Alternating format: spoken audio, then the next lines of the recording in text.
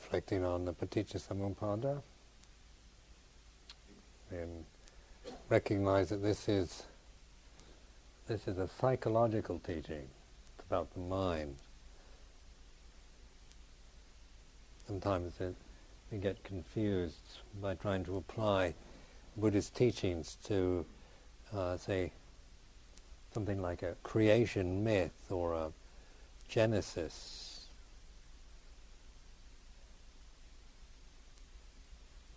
And repeat again that the world is a psychological world, and therefore that this arising from ignorance, then that whole process takes place from vijnana, namarupa, salayatana, passa, vedana. All that arises. The namarupa, everything. When there's ignorance, then everything is it comes into being, into something rather, some form, some mental formation.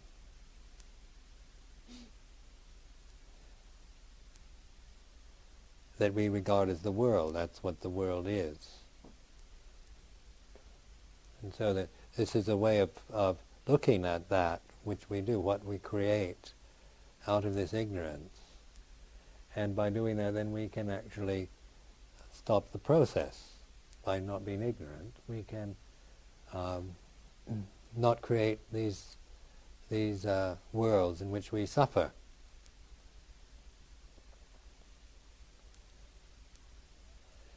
Now that always applies to the moment. It's not something that is for the next life. It's always in this moment. The word we use for the way things are, the suchness, dattada in Pali, datta, tatta, dattada, these words in the Pali mean the suchness of being. When you're not creating an illusory world, then things are as they are.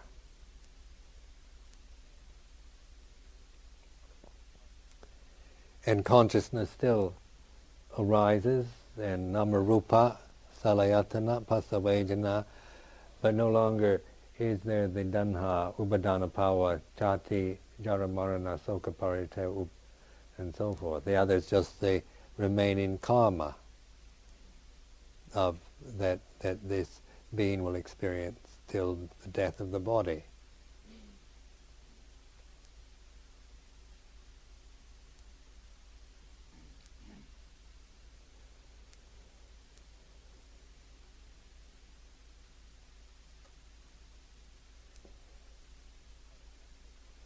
Now the emptiness, when we talk about the suchness or the emptiness, the shunyata, anatta, these words imply that not a permanent soul or being, not an emptiness. When the Buddha was asked where he abided, he said, in the shunyata vihara, in the abiding, it isn't like a vihara as we know it. He said it's an abiding in non-attachment.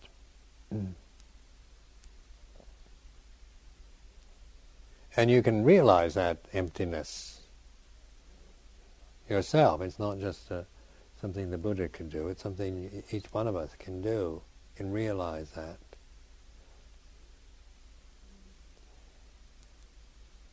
And when we're not creating ourselves, when we're not arising as a personality and as somebody, then we don't suffer, because there's nobody to suffer. Things are as they are. This formation here is a sensitive formation, so it feels, it's like this. When we reflect, this is the way it is. This human form is like this, so it's going to feel. You sit here for an hour, and whatever you're feeling is just the way it is. You feel cold, or you feel hot, you feel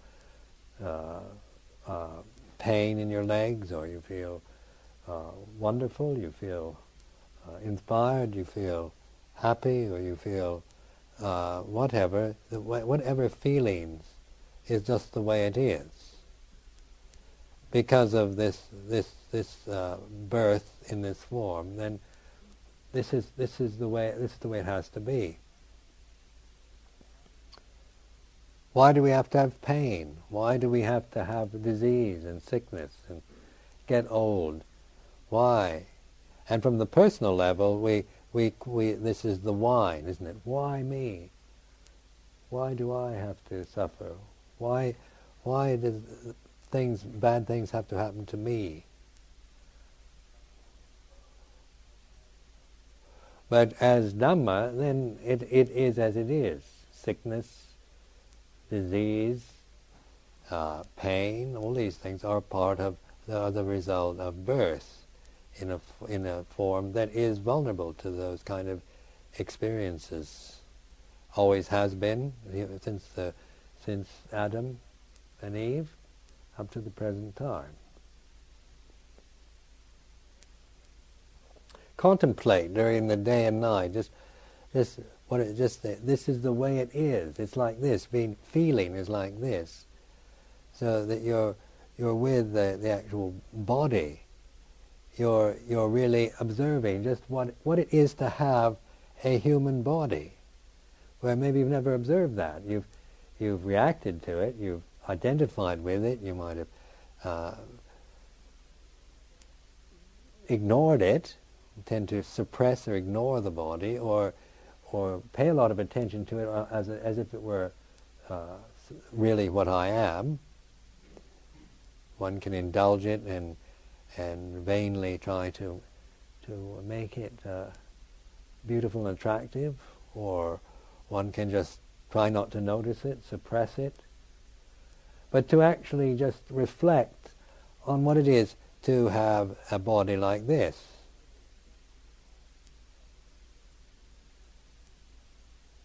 It feels like this. What does it feel like? And then you contemplate it. What does it feel like?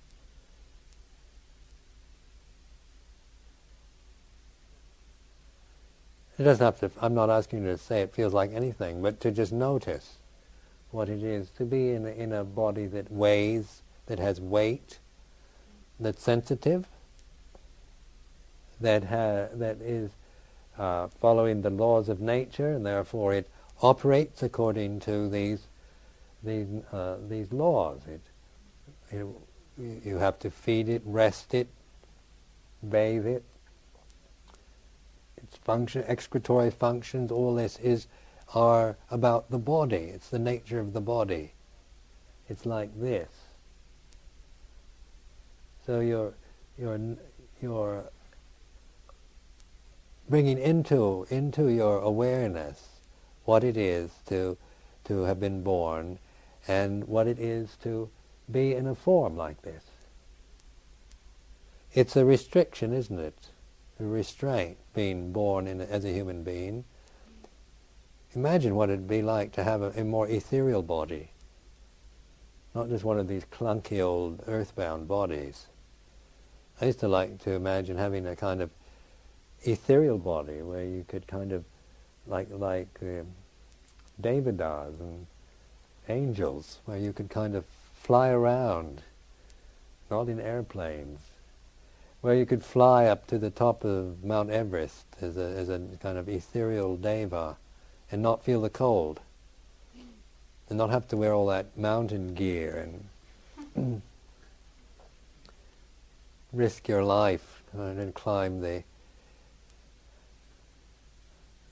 rocks and the cliffs of those high mountain tops, just to be able to float up like a bubble in a beautiful form, a lovely Devada on top of Mount Everest. But to get this thing up there,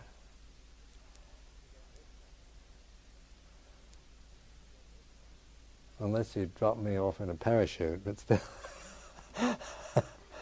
still, it'd be very cold up there and very unpleasant.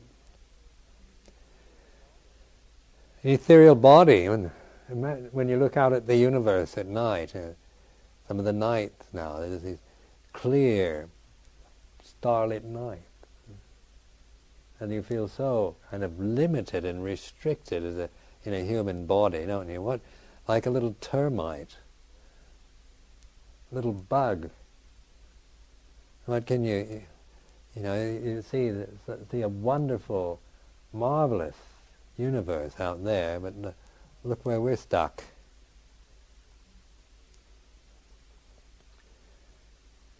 And we can kind of perceive it, we can look at it and wonder about it, but it's our ability to go to it, go toward it. We just have to learn to accept the restriction and restraint of this form of being a human being. This is what it is to be human. And to surrender, to give up to that restraint, the restriction, the limitation of our physical condition, is one of the lessons of life, isn't it? Not to identify with it, not to think this is what I am, but this is the form and the restraint that we have to abide in for a lifetime. And if you don't get enlightened in this one, you probably have to come back again in another one. How many times we've been doing this, I don't know. I've often felt like one of these old souls. My mother said when I was born I looked like an old kind of homunculus. She said I was really weazened, kind of old wrinkled thing. Wasn't kind of lovely shining baby.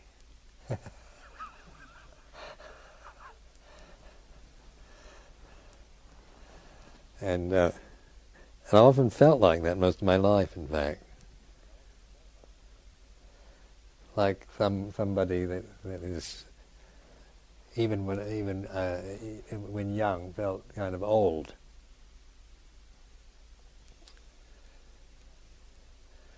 Because this life on earth as a human being, to me, has never been a very attractive proposition. It never has been something that I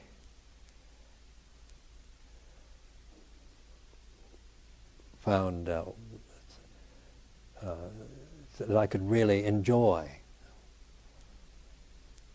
Even though I've had nice moments, pleasant moments, don't misunderstand me, but something else, something realizes that there has to be more to it than just the lollipops and ice cream cones of a human existence.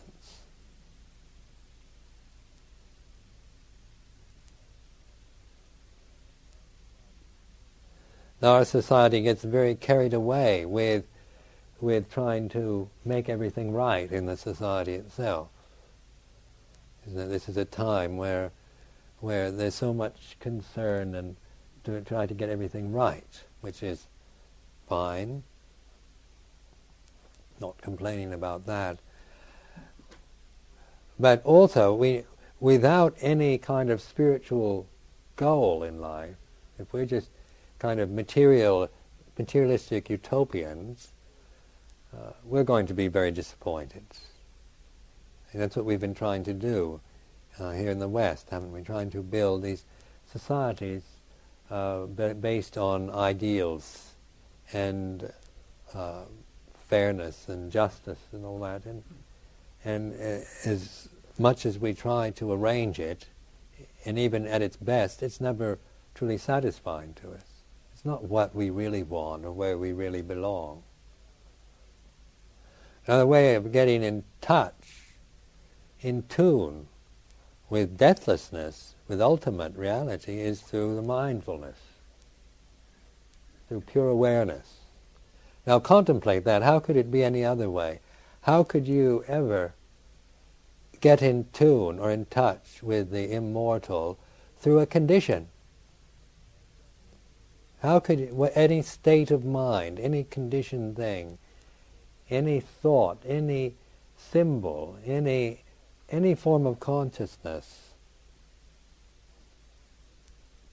how could that possibly ever, how could you ever really be in tune, in alignment with the ultimate reality? Because conditions are arising and ceasing. They're impermanent, aren't they? Every single one of them. You can create kind of illusory realms, false realms, that you can believe in. So people do that, whether you can develop powers of concentration, where you can kind of develop a realm of great light and beauty. But it also is something that is conditioned by the mind.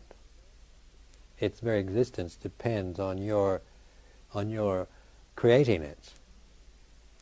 Where mindfulness allows us to be with the as-is of being, in whatever way it happens to be now, healthy, sickly, young or old, good fortune or bad fortune, praise, people loving you and praising, people hating you and criticizing you, whatever the turn of events might be, or your karma, whether you have good fortune or bad fortune, mindfulness is always what we can abide in, what we can be with. Because there's no attachment there. You're withdrawing your clutching paws and your claws, and you're allowing you're opening the mind to the totality, the whole, rather than just distracting yourself by grasping this, grasping that. What other possible way is there? Just logically speaking. Why did the Buddha emphasize this, didn't he? The way out of suffering is through mindfulness. Appamado amatapadang.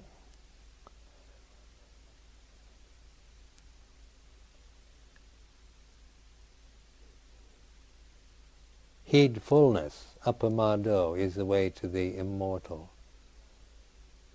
Mindfulness is the way to the amatta padang. So it's just in this practice of mindfulness, this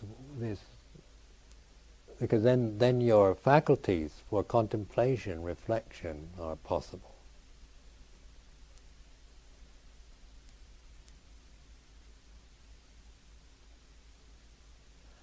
And when you're truly mindful, you experience a sense of peace. When you're no longer trying to become mindful or trying to get rid of something or trying to become something, you'll find true contentment, a sense of well-being and contentment, even with pain or cold or unpleasant physical sensations you might be having.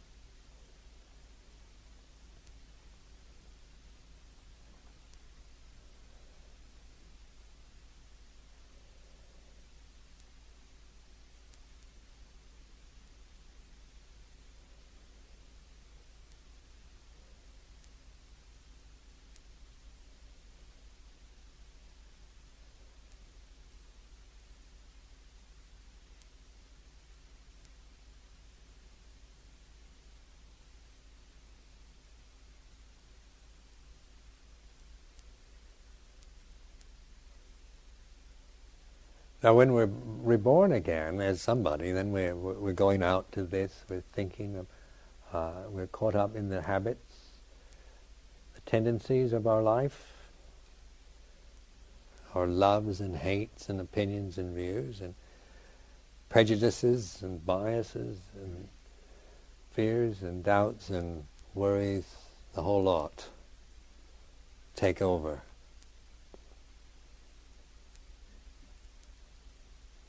Then avijja bhajya sankhara, that whole thing arises. And we go, and we can just look for a thing. We spend the day trying to just reach out to the objects in the world, don't we? Either the sensory objects or thoughts, opinions, views, feelings we grasp, ideas. A whole day can be spent in just going from this thing to that thing. Things, isn't it? The mind going toward things, getting stuck onto things, is what happens.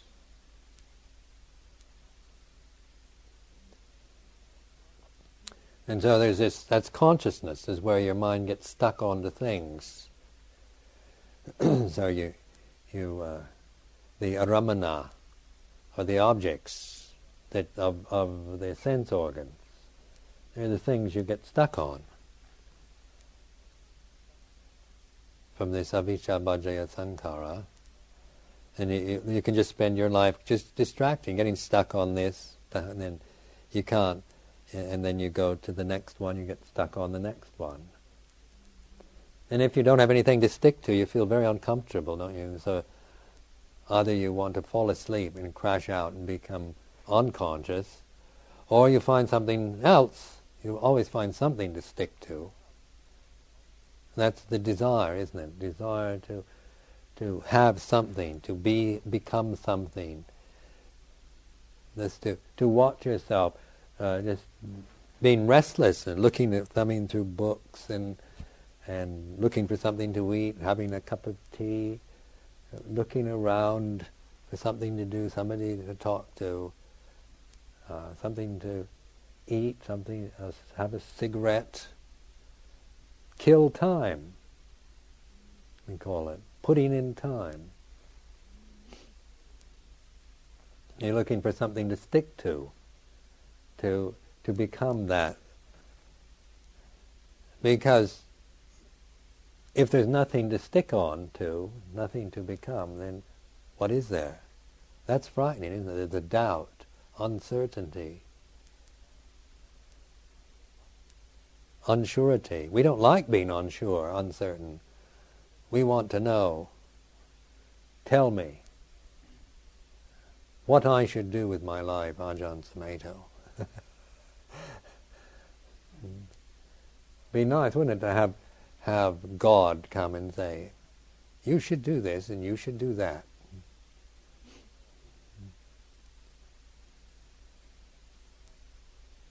Have some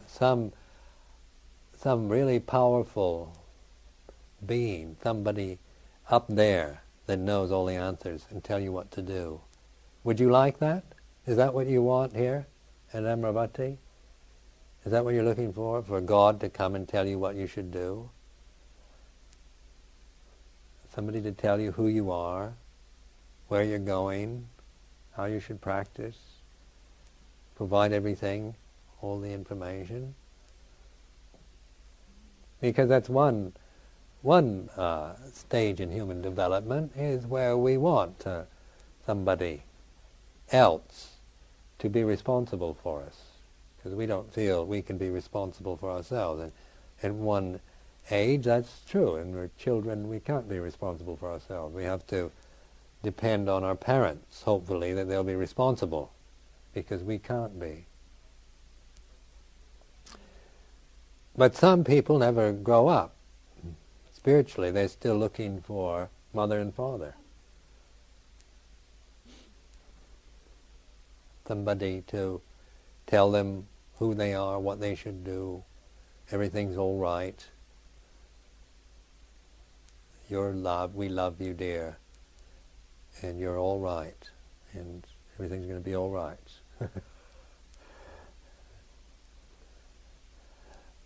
But the way of a samana, this is the path of a samana, one who's an anagarika, one who's gone forth, a samana, one who's gone forth from the home to the homeless.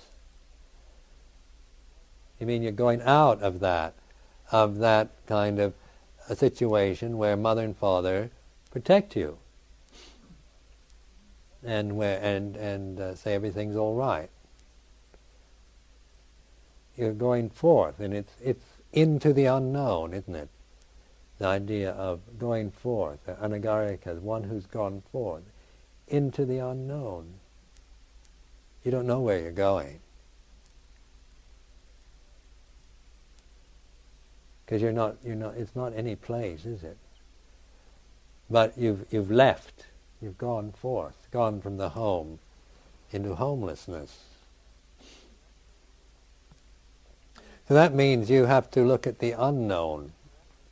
You have to look at the black and the dark and the uncertain and the unstable. And you sometimes you really want to run back home, don't you? Say, Mommy, Daddy, tell me everything's all right. Because that's what we remember, the sense of security, of having a home where we have somebody to tell us, somebody to look after us, somebody to love us. Where the samana goes forth into the unknown. Now the samana is an interesting word. Because it means someone who's following the way of self-reliance. It's a religious path of self-reliance. Say in contrast to devotional religion, which is path of grace. And the devotional religion is a path of devotion and depending on the grace of God. And the samana form of religion is emphasizing the way of self-reliance.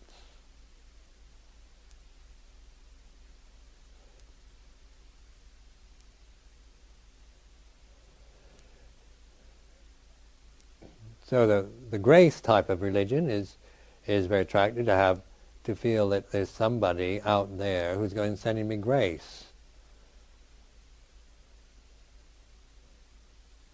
Because one still is very much bound to a view of being a person who needs help from something else, from some external force. And that's the view, say, of a bhakti or Christianity is very much in that mode. But the samana form of religion is emphasizing. It goes right to the. It's a very direct path, where you're no longer even cherishing those divisive and separative symbols and formations. The Gnostic religion, isn't it? Gnostic religion no longer is following that particular pattern, because it goes right to the ultimate, the realization of ultimate reality, which is something you have to realize for yourself. Bhajjitang vetidapo vinuhi.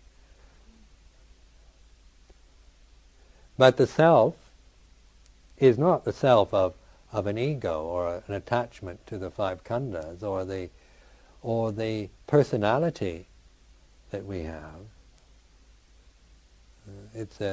You relinquish all that. You let go of the personality, the ego, the five khandhas. The letting go into the unknown, into the black hole, jumping off the abyss, the cliff into the abyss.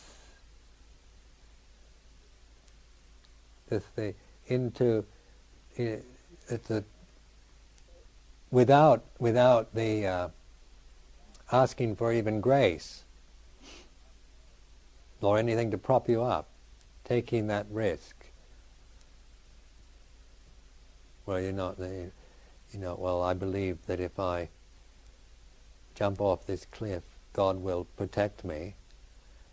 Even that thought is relinquished. It leaves you with no thing whatsoever. There's no things to get stuck onto. There's no thing to get stuck onto.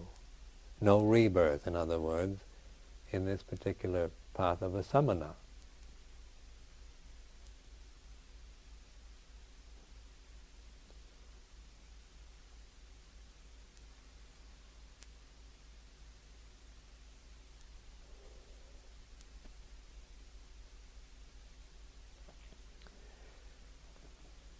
in this path, though, the way of being content. It's the path of contentment, this way of life. This is the way to be truly content. How many of you really feel contentment with your life here? Or really content? Because the only reason why you aren't is because you're still trying to become something. Or trying to change something, get rid of something. Because what is life here at Amaravati? Alms mendicancy? Just the food is offered to us every day, isn't it? Food's never been a problem here. Place to live in, robes to wear, medicine for illness, good company, pleasant and benevolent society.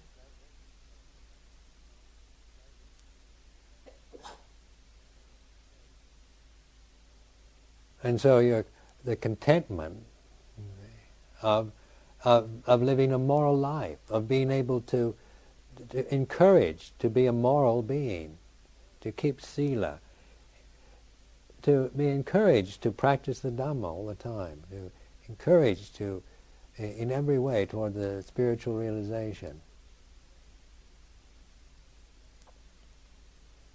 And yet, how many of you really find contentment in this life? It's because of desire, isn't it? You want something else. You still create yourself. You still get stuck onto things. And you still want to become something, or want to go somewhere else, or want to do something else. And so the way of contentment is to let go of that desire. And as we see in this paticca samuppada, we begin to see what we're doing. We're not being high-minded by saying you shouldn't have any desires here. Not asking you to do something impossible. But through the complete understanding of the nature of desire, then you're not going to grasp it. You're not going to grasp the fire once you know that it burns you.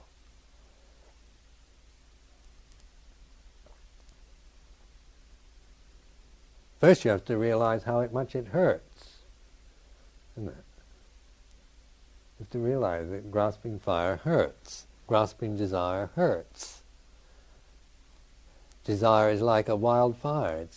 It's not like a pocket warmer. Nicely contained heat. Desire burns. And yet you burn yourself all the time, but you probably blame other people for it. Or blame something or other, rather than really look at what you're doing.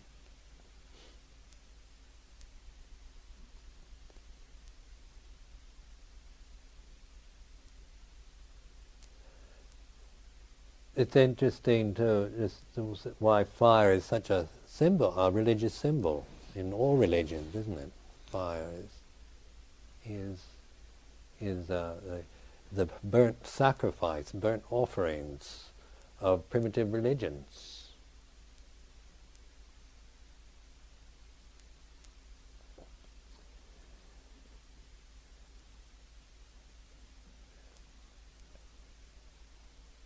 And yet we know that if we grasp fire with our hands, it's going to hurt. So we don't grasp fire with our hands, do we? We know better.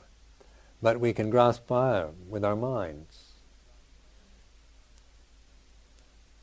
and get burnt all the time by doing it. This depression, despair, disillusionment, soka pariteva tukka tomanasa upayasa is the pain of grasping fire with your mind. The result is you end up with that, soka pariteva tukka tomanasa upayasa. That's why life gets so miserable for us. for humanity, because it's always burning us. We're always hurting ourselves in the fire. And we keep trying to find something else to grasp, some other fire to get stuck onto. Because the fire that's burning you hurts, so you see another one and you think, oh, I like that one, and you run over there. Stick onto that one and get burned.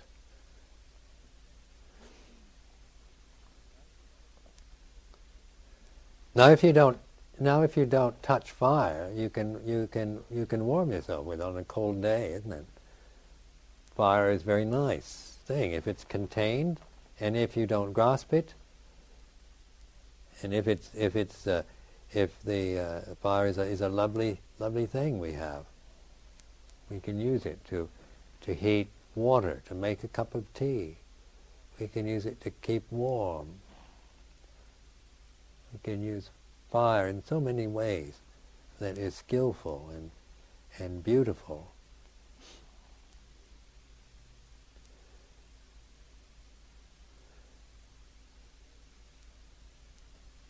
So the way of the samana is the way of knowing what the fire is, the way things are, and to no longer just be caught in this blind grasping, struggling, resisting, running about out of avijja bhajaya sankhara.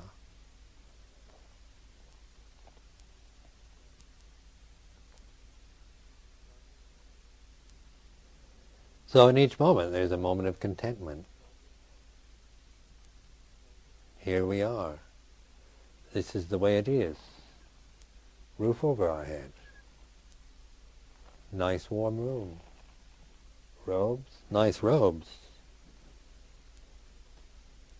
And very nice food you're providing us with. And all the TLC we get from the anagarikas and anagarikas and the lay people. All these little trays that go off to the sick bhikkhus. Endless supply of little trays and flasks. Just like having a mother.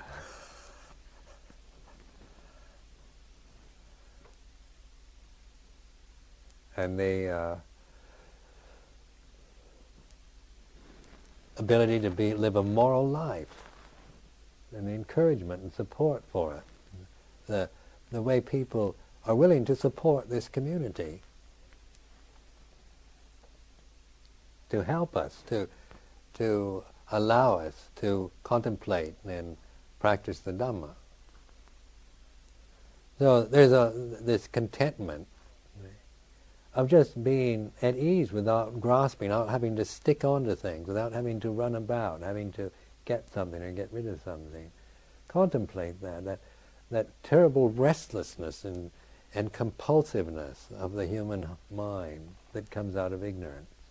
Those latent tendencies, and always feeling this compulsion to do something, to get something, get rid of something.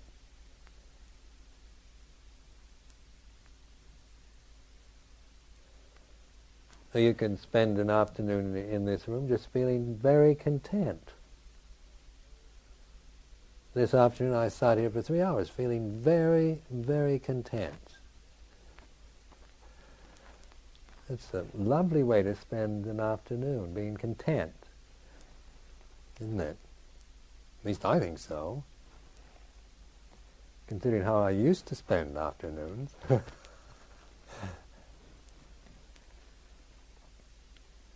Being content with just sitting here with the robes and the way things are.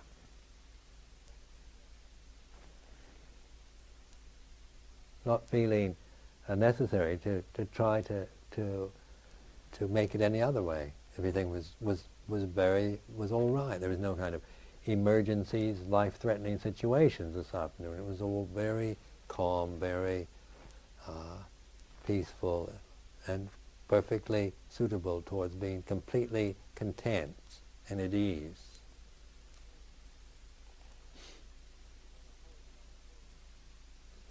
So the holy life if lived and seen, and if you stop resisting it and grasping it, then you'll find true contentment in the holy life.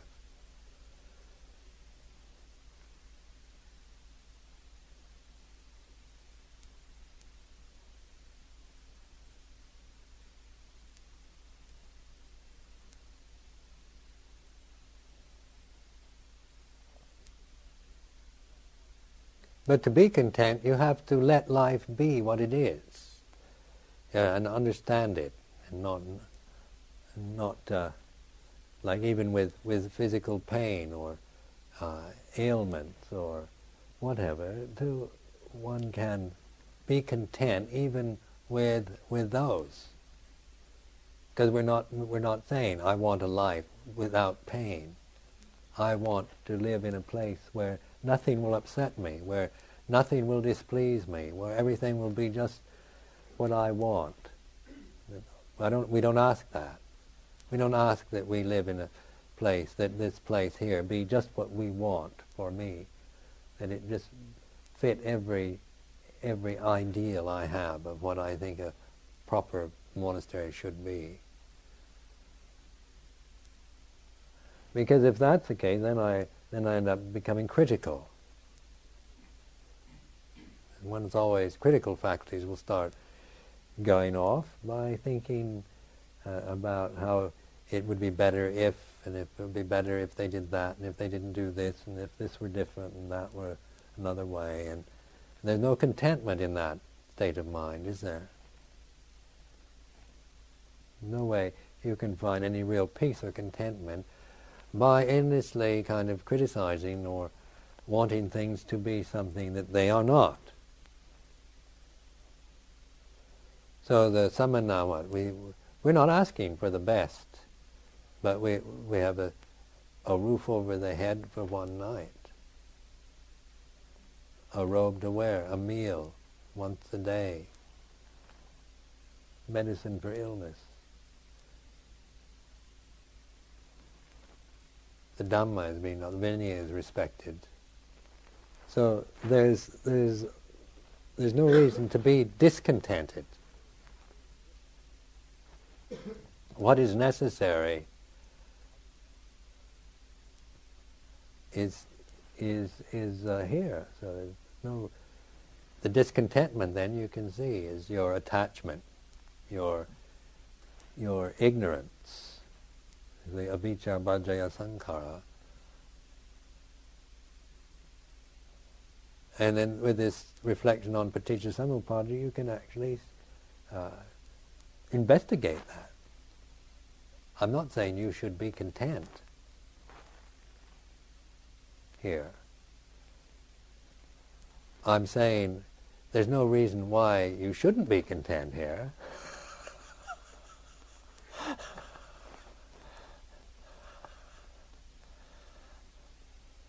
But whether you're content here or not, that's something you have to discover and see what's happening.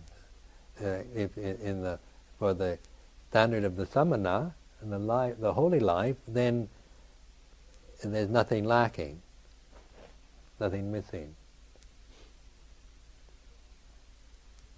So there's no reason why you shouldn't be content here. But I can't say you should be content here. All I can say is that I can kind of give you suggestions and ways of investigating discontentment, suffering, and the whole realm of that you create in your mind from the avijja, bhajaya sankhara, sankhara bhajaya vinyanang, vinyana bhajaya namarupang, namarupa bhajaya salayatanang, salayatana bhajaya passo, passa bhajaya vedana, vedana bhajaya danha, danha bhajaya upadhanang, upadhana bhajaya pavo, pava bhajaya jati, jati bhajaya jaramaranang sukha pariteva tukkato manasa upaya sampavanti, eva me dasa kevala tukka kantasa samutayo hote. that teaching, isn't it? Then the way is to let go of that desire. We say so, viraka. Viraka is desirelessness. Viraka. Nirodho. Sankhara, nirodha, sankhara, down to the end of that one. So as we let go of desire, and then we see that letting go, we actually realize the letting go. Then when there's mindfulness is developed further, then there's non-attachment. There's non-attachment to the conscious experiences that we have, or to the feelings, the Vedana of that is the result of birth. There's non-attachment, non-grasping, non-identification with it. So that whole thing ceases, and what remains is the suchness, the way things are. And our life as a samana then has been perfected. This is the realization of an arahant. And this is an arahant is a term used to describe what is possible for human perfection.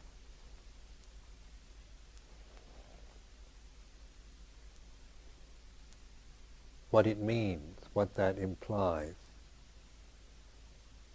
That don't if you think that you're going to become an arahant, you've got it wrong. You don't become an arahant because there's nobody to become anything. You let go of the idea of becoming anyone. Then you're an arahant.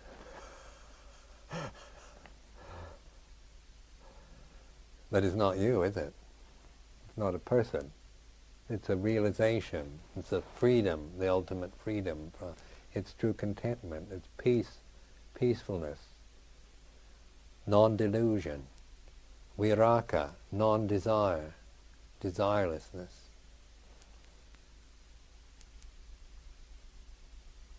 The cessation, nirodha, cessation of delusion.